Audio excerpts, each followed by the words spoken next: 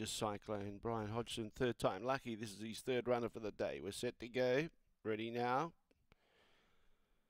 Away, Land of Promise goes down to the inside. Favourite had a little bump there. Cut across in front of 2 or 3 of them, though, and he's up there vying for the lead. Hasn't conquered them totally. On the inside, Aston Hackett's trying to go with Major Cyclone. Behind those was Land of Promise. Frodo Baggins, well back was Phantom Call, and also Balboa Fury. But the favourite's home, Major Cyclone. Wins by 4 lengths, I'd say.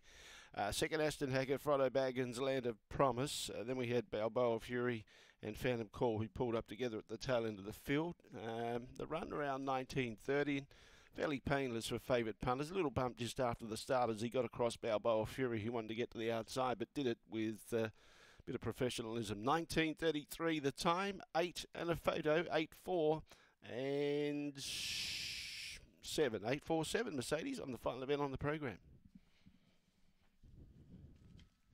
Fourth goes to number 1. 8-4-7-1, the judges' numbers. 8-4-7-1. 5.5 lengths, the winning margin. 5.5 by a neck. And 19:33 is the run for his first look at the track. Copped a very minor bump just after the start when Balboa Fury wanted to work to the outside.